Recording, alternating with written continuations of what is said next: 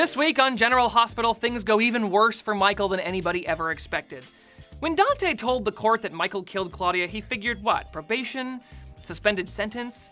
Certainly not jail time. Now, Dante's great and all, but he seriously miscalculated that one because Michael's on his way to the clink. And Sonny and Carly, well, they pretty much go nuts. Like, cross to the other side of the street if you see them coming kinda nuts. This is all very bad news for Dante, and Lulu too. She's standing by her man, which puts her in the line of fire. Look for Dante and Sonny to temporarily team up to plead for leniency in Michael's sentence, but Lulu doesn't get that kind of a reprieve with Carly. And worst of all, might be what Jason plans to do to Dante. But the good news, Dante and Lulu have the sex this week. And it's about time. Meanwhile, Helena steps up her game in playing Lucky and Nicholas against one another. Something tells us Elizabeth is going to end up getting caught in the crossfire, and if she's deluded enough to think she and Lucky have a future together, she's obviously pretty fragile. All this plus Olivia scrambles to keep Dante safe, and Patrick has a hard time grappling with Robin's past.